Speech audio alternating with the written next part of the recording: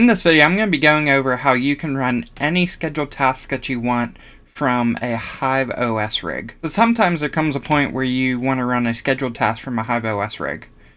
This can be useful for a number of things. The first thing that comes to my mind is the profit switcher I created. Sometimes we just want to run that as a scheduled task. That way we don't have to have a separate system running it periodically. There can be a number of reasons you want to run a scheduled task. So in this video, I'm going to be going over that. It's a little bit different in Hive OS, but overall, the Linux principles still kind of stand. So first thing I'm going to do is I'm going to jump over onto this rig, and I'm going to open Shell in a Box. You can also SSH in. I'm just going to log in, and I already have a script here that I put inside my home folder. So if we just open this up,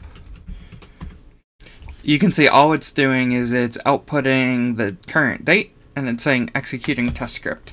This is so we can just verify that it's running. So in a normal Linux environment, you would just do cron tab, right? Cron tab-e to edit it. However, Hive OS overwrites this on every startup. So anytime you could, in theory, you could change this, apply it, but as soon as you reboot, it's going to get overwritten. So what we have to do is, let's go ahead and exit out of this. And we want to open up the Hive OS config file for cron tab in a text editor. So I like to use nano. So we're going to do nano / and it's going to be /hive/etc/crontab.root. If we pull this up, you can see it looks very similar to the cron tab file.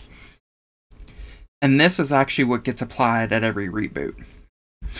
And so what I'm going to do is I'm going to add a new entry here. You can see I already have an entry here for my profit switcher app.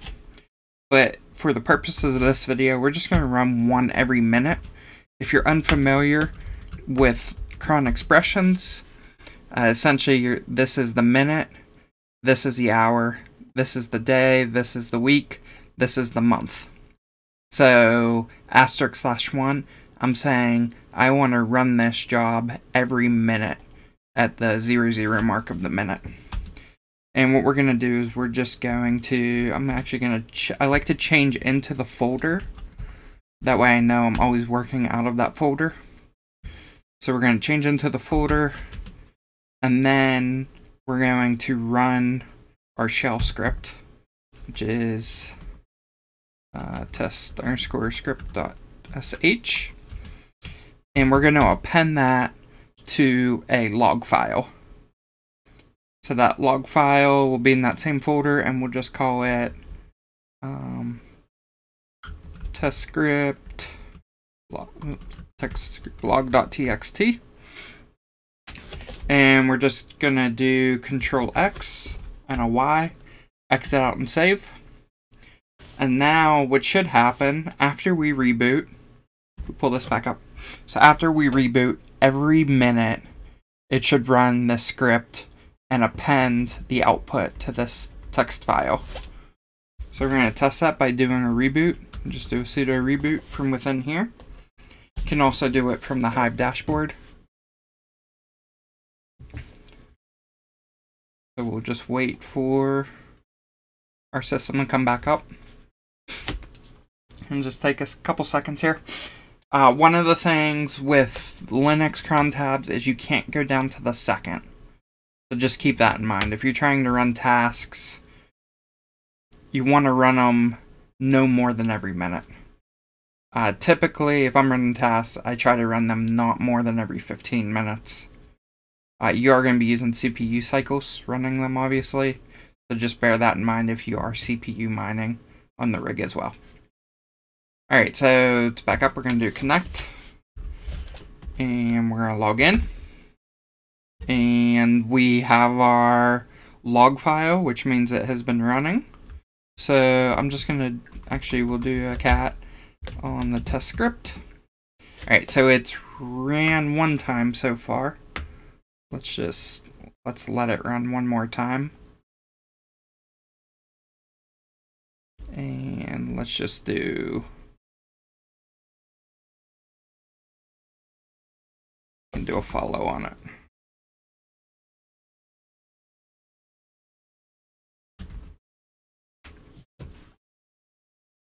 So this will monitor that log file. Alright, so it just ran again. So here we can see it is running every minute. It's taking about a second to run.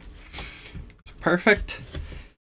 So that's pretty much all there is to setting it up. Now, if you want to monitor or periodically check that log file from within Hive OS without SSHing in or using show in a box, you can use the run command here. And what we're going to do is I'm just going to do tail /home / user / let's see, what would we name that? We name that test script log.txt. So we're going to do test script log.txt. We're going to hit run. It's going to run that command, and we're going to be able to see the output here as soon as it's done. So it's done. So if we just click this, here we can see the output. And then the nice thing about running it here, hit run command, it'll retain it in your recent commands. So here you can see I have my profit switcher one. If I click on that, run the profit switcher one. And the tail's gonna, I think it defaults to the last 10 lines of the log. You can use the -n command to tell it the number of lines you want it to output. But typically, just for monitoring, make sure it's running, usually those last couple lines is all you need, especially if you're including the date in them. So we'll just give that a second, let that run.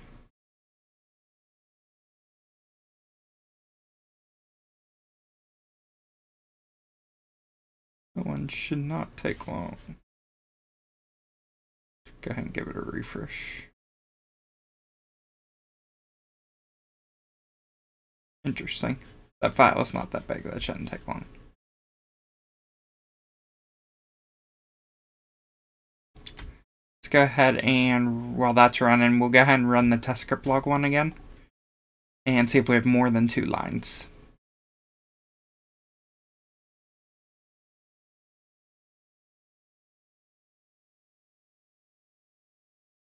Okay, that one's done. And here we can see 4 lines, so we can see it's running correctly. And so that's all there is to the video. I just wanted to show you guys how you can use that to set up any type of scheduled task. Pretty much any command you can run from command line within Linux, you can use to run that execution. I do suggest, if you're running a bunch of commands, to put that into a batch file, a shell file. Typically is the preference, and when you do it, the only thing just to make sure you do is make sure you have the header line that tells it what type of script it is to execute. So in this case, we want a bash script, and then you can put whatever command you want in here. Just tell the cron job to execute it. And one thing I will show you guys real quick before we close out the video, if we run cron tab -e, again, you don't want to change this. In fact, you can see it's a temp file. But here we can see our job at the end. And if we want to remove that job, it is simple as just doing nano /hive /etc /crontab.root. Oops. crontab.root. And we can just comment out that, or we can remove it completely. Either way is fine. And then we can just run a reboot. And before I do that, I just want to see if that ever completed. That other command did not complete. That's fine. We can go ahead and run our reboot. And then when this comes back up, that job will no longer be running. But that's it, guys. Thanks for watching.